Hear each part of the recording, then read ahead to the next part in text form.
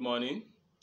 Today we are going to be taking mathematics, and nǹkan méjì la máa ṣe. We are going to introduce ourselves to inequalities. Then we are also going to treat linear inequality in one variables. These are the provided examples at the back of my back on the screen there.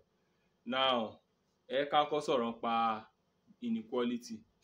But a lè sọ láì ṣe pé a sọ àwọn nǹkan kan kó tó di pé a débẹ̀. Yorùbá ní omi là ń tẹ̀ ká tó tẹ iyanrìn. Now, tá bá rí nǹkan tó kọ bí eléyìí 2x plus 4 tó kọ bí eléyìí àbọ̀yá x plus 5 tó kọ bí eléyìí. Now, gbogbo kìíní bí eléyìí ní mathematics náà máa ń pè ní expression. Expression lásán ni bó ṣe wà expression. Tá bá kọ nǹkan bí eléyìí expression lásán ni.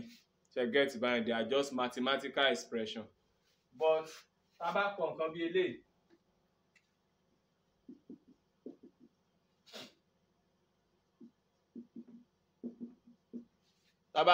eléyìí wọ́n máa ń pè ní equation.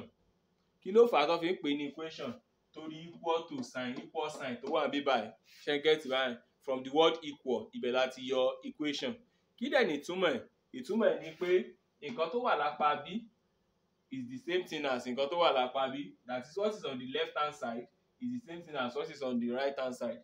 Nǹkan tó wà lápá bí is the same thing as nǹkan tó wà lápá bí. Ìkọ̀kan náà ni. That's why I sọ pé x plus 6 is equal to 9, 2x plus 5 is equal to 4. So in tó wà lẹ́yìn 2x plus 5 is equal to 4. X plus 6 is also equal to 9. That is, they are the same thing. Tó bá ní pé kó measure value wọn, same thing ni wọ́n. Ṣé get báyìí? Now, tó bá ti wá ń di pé kò ń ṣe the same thing báyìí, it is now called inequality. That is, in tó wà lápá left kò ń ṣe the same thing as nǹkan tó wà lápá right. Anything aside this equal sign is no longer an equation again. It is now inequality, meaning that in tó wà ní left side kì í ṣe nǹkan tó wà ní right side. Wọ́n yàtọ̀ síra wọn. Now, a lè fi oríṣiríṣi sign ló wà tó jẹ́ sign of inequality yàtọ̀ fún tó jẹ́ sign of inequality. Anything tí ó bá ti ní equal to nú ó ti di inequality nìyẹn. That is, wọn equal síra wọn. Now, sign inequality tó wà, we have this one less than, we have this one greater than, we have this one not equal to, we have this one less or equal to, and we also have this one less than or equal to, greater than or equal to.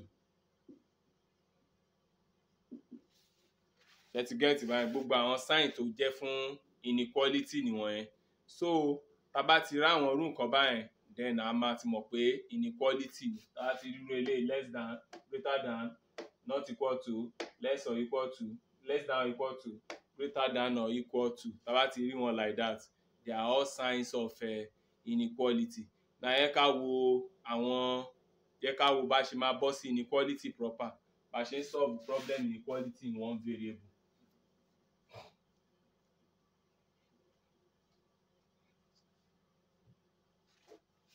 Linear inequality in one variable. Now, tá bá ní inequality tó jẹ́ pé ó wà in one variable, irú àwọn eléyìí, ẹni pa àwọn eléyìí báyìí ó 9 variable x ní gbogbo ẹ̀ ní. So ìyẹn la fẹ́ gbé yẹ̀wò lénìí.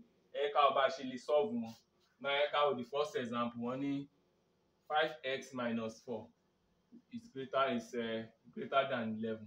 Normally bá ṣe máa ń solve equation náà la ṣe máa ṣe, but the only thing ni ó kàn máa yàtọ̀ díẹ̀.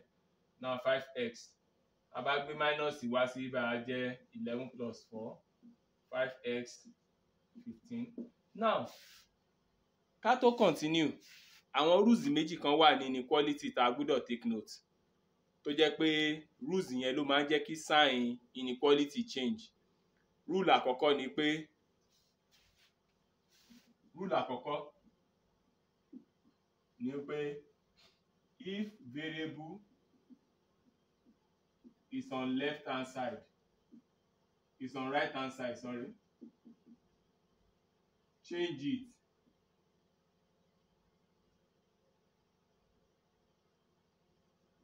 to left hand side, and the sign will change.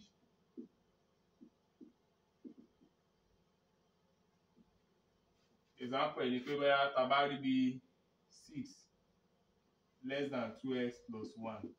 Bó ṣe wà báyìí kò ní ìtumọ̀ bó ṣe wà yìí. A máa ní láti gbé gbogbo variable, a máa ní láti gbé wọn sí apá left. So tá bá máa gbé sápá left, is going to be 2x plus 1. Now instead of me writing this less than now, I will now write greater than. That's the first rule. Now another one tó jẹ́ the second rule ni pé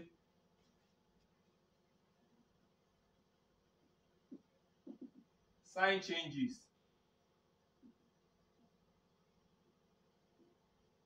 when we divide both sides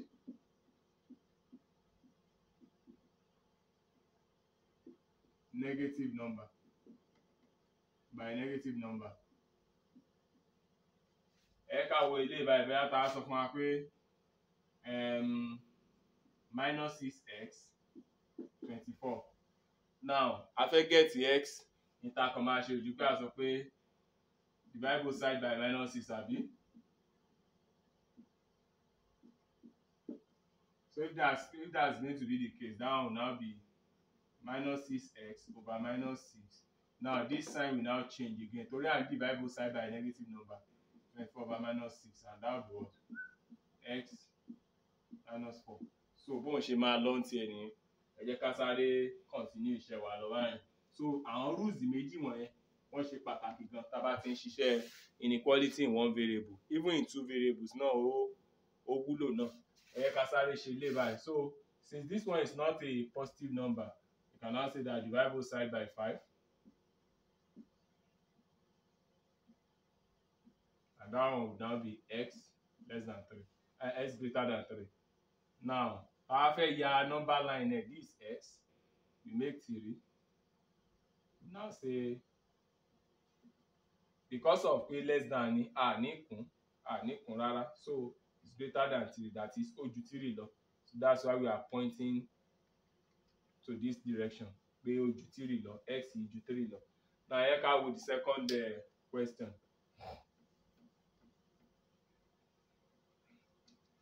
The second question says that 3x minus 5 less 5x minus 3.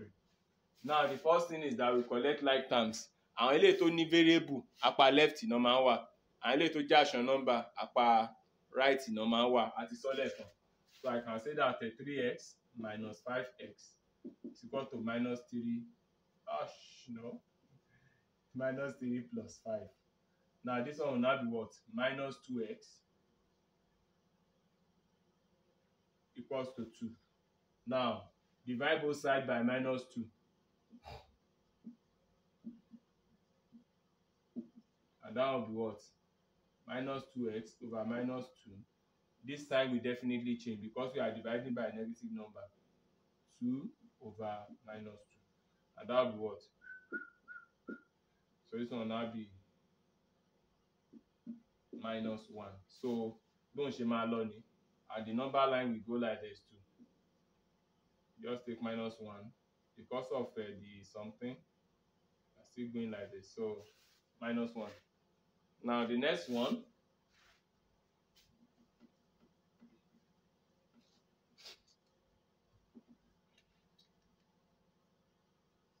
(2x plus 6 less 5 into x minus 3. I'm going to respect the board mass. I expand the bracket here. 2x plus 6, that's 5x minus 15. Now we collect like terms. 2x minus 5x minus 15 minus 6. And that's what? Minus 3x minus 21. Now this one will now be what? Divide both sides by minus 3.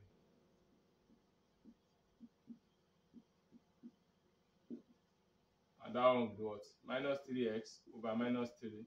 The sign will change. We are dividing by a negative number. So this one will cut off. So we are going to have x will be equals to 7. That will be greater than 7. So the number line will still remain. The number line will remain. We are going to still have something of this nature. Why is it like this all the time? So let's continue. The last one, which is the last one. We have 5x minus 1 over 3 minus 1 plus 1 minus 2x over 5 less or equal to 8 plus x. Now the first thing we need to do here is that we simplify this expression. The SCM of 3 and 5 is 15. So we have it. So 15 divided by 3, 5.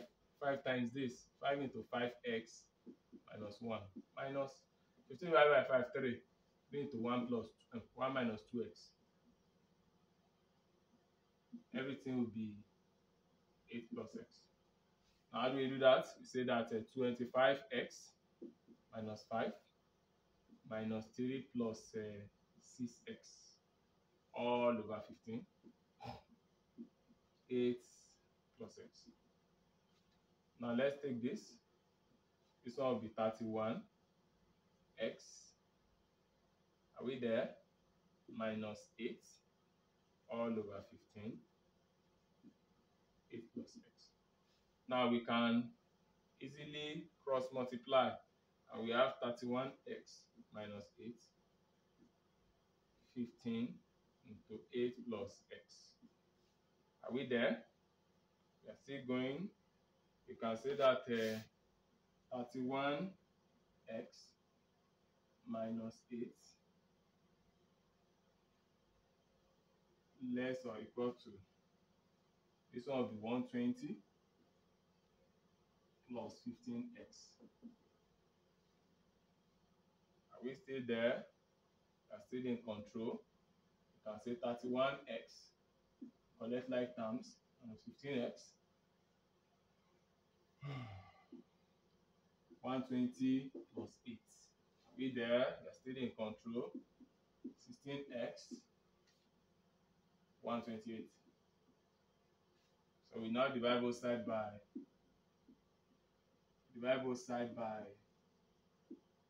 16. And that what? 16x over 16, 128 over 16. And that means what? 8. The answer is 8.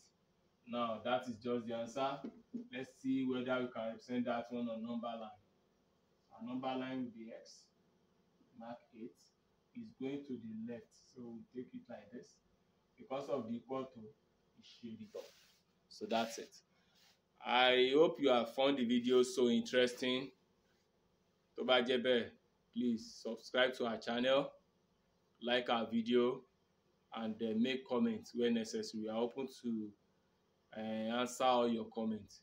Thank you so much, and God bless you.